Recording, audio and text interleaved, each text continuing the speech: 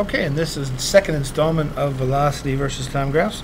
We're going to do a quick rehash of how the graph should look for a couple of different motions. Then we'll look at how we can, what we can get from the slopes and areas, etc.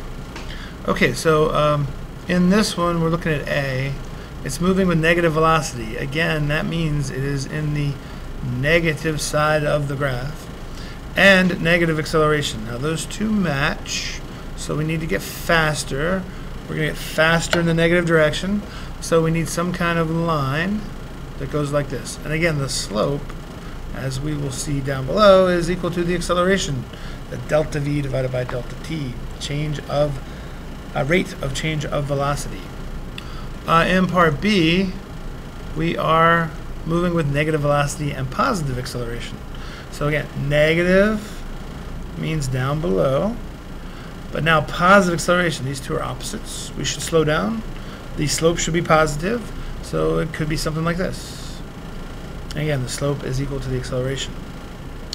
Now this next one leaves some room for interpretation. It says a positive direction, which would indicate we're going to be above the line, and then first fast and then slow. So that leaves us with a lot of options. Fast would be higher on the graph, slow would be lower on the graph. It doesn't say if it's constant or not, so we could have an acceleration. I'm going to take the simpler route, and I'm going to say at first we're moving with a fast, constant velocity, and then something causes us to change to a slower, constant velocity.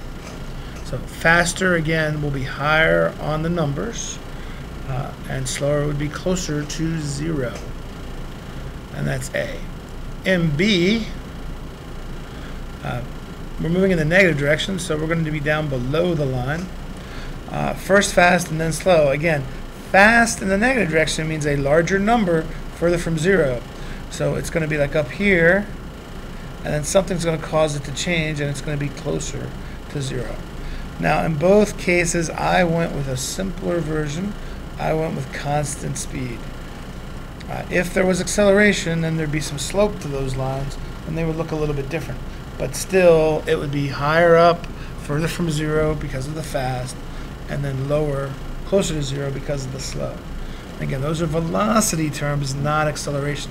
I would never use the word fast acceleration or slow acceleration. They really don't go together. That's bad terminology.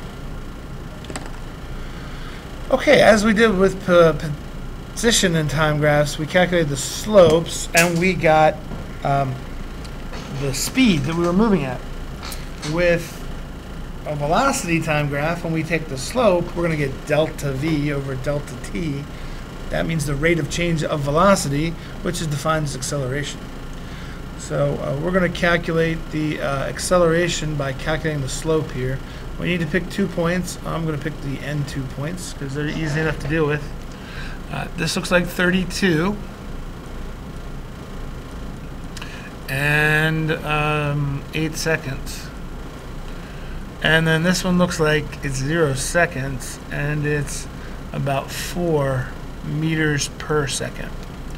So to find the slope, it's going to be the initial information on the vertical. So in this case, it's going to be final first. Final minus v initial. Now, that could also be written as v and u if you're talking about IB terminology. But final minus initial. And then down below, it's going to be final time minus initial time. Okay, so our case is 32 minus 4, and that's going to be in meters per second, divided by 8 minus 0, and that's going to be in seconds. So we get meters per second divided by seconds. That's the unit of acceleration. And so we can say the acceleration is the slope is equal to 28 divided by 8 equals 3.5. It comes out to be positive meters per second or meters per second squared. Now this time we should expect a negative slope. The slope is trending downward. Again, pick this endpoint. Now we're talking about 12 seconds, and that looks like 8 meters per second. Again, that's not where we are, that's how fast we're moving. And then up here, it looks like at 0 seconds, we are moving at 32 meters per second. So to find the slope, it's going to be the final minus the initial. So finals are over here. So it's going to be 8 meters per second minus the initial of 32 meters per second divided by 12 seconds minus 0 seconds. That's going to be a negative value. It's going to be negative 24 divided by 12. And that's going to be meters per second, again divided by seconds. That's going to be acceleration.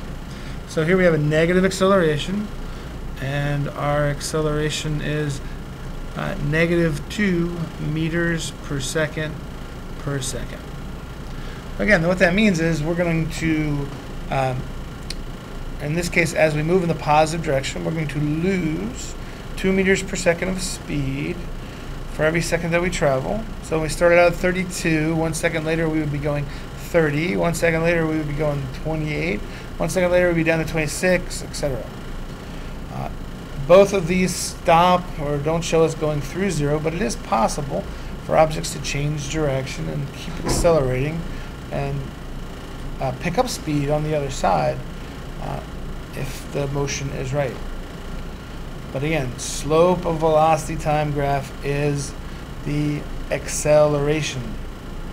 It's not how fast you're going, it's how fast you're getting faster or how fast you're getting slower. Okay, so this one dealt with slopes. This one dealt with finding the acceleration value. The other big advantage of a velocity time graph is we can use the space below the graph line to determine how far we've gone, which we couldn't do with position time graph. So we'll show you how to use areas in the next segment on velocity time graphs.